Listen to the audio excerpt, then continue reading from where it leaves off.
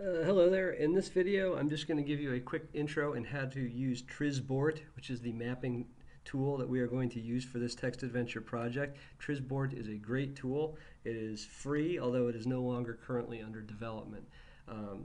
But it is still nonetheless a great tool. When you open it up, you are given a blank map like this, and this is where you can design out your world. So just to create a new room, just hit Control R. Pretty sure it was Control R. Control R. There we go. And by default, it gives it the name Cave. But if you double click on it, you can go in there and change it to whatever you want. Maybe this is the cave entrance. And you can specify whether the thing is light or dark. This doesn't really matter for us. We can put descriptions or objects. The description is the important one because if you put the text in here, you can paste it into the text adventure tool that we're going to use later. So I'm just going to put this is a dark foreboding tunnel or something. Foreboding tunnel. There you go. Leading west. Okay. Into a hill. Okay. Good. Click OK. And now I've got a room here. I can click on it and drag it around. If I want to add another room, Control R brings up another room, and then I can drag this room wherever I want. I'm holding the mouse down over it, and now see I've got these little dots right here. I can just click and hook them up like that. So I can say winding passage or something. All right. Now what else could I do? So this makes it very easy to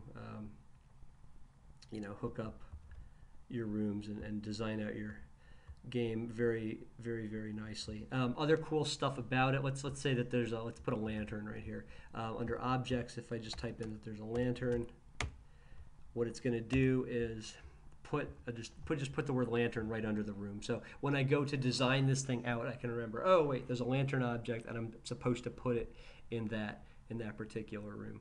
Other neat stuff that it can do, we can save the map as a PDF.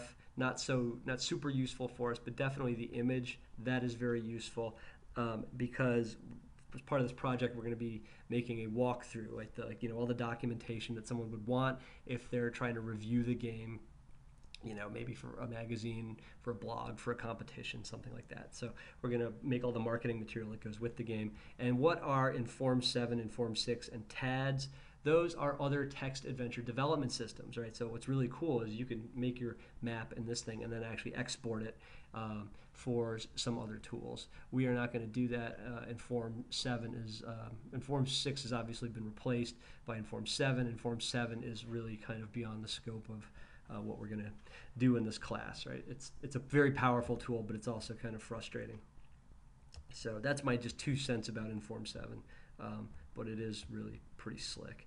But anyway, there you go. So that's how you can create your passages, map stuff out, brainstorm your game. It's like, oh no, we shouldn't put the lantern there. We should put it somewhere else, right? It's okay, so fine. So just move, delete lantern out of that room, put it somewhere else, right? This is a really good way of mapping out your game, and then you can export it, and you're in good shape. So.